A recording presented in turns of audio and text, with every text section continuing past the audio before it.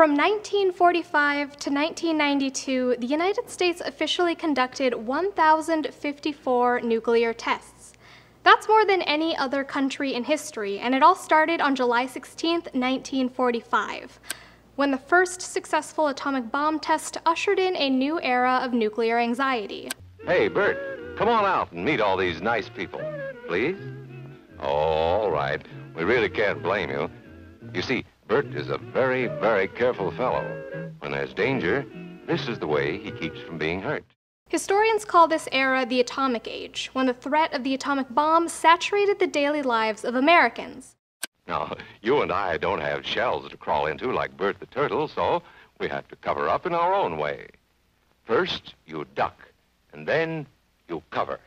After the start of the Korean War, the Federal Civil Defense Administration published around 400 million survival guides to prepare civilians in the event of a nuclear attack. Outside of public service announcements, the fears and anxieties surrounding nuclear threats permeated pop culture.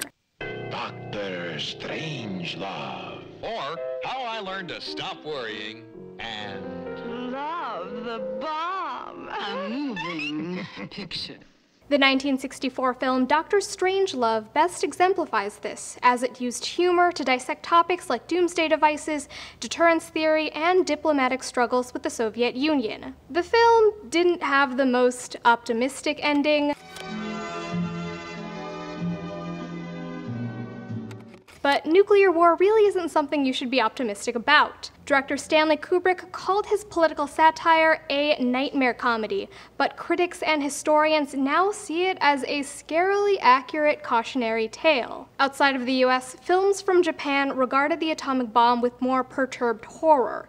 In 1955, director Akira Kurosawa released I Live in Fear, a film that dealt with the psychological concerns of nuclear testing, fallout, and radiation. The film was inspired by American nuclear tests on Bikini Atoll, where a fallout cloud once exposed Japanese fishermen to radioactive ash and rain. Today, the legacies of the atomic age feel like artifacts of World War II and the Cold War. But despite global efforts to stop the spread of nuclear weapons, doomsday anxieties are picking back up. Soon every country will be in complete chaos! Kim must die. That's the American way. How many times can the U.S. make the same mistake? As many times as it takes. North Korea began openly testing nuclear weapons in 2006.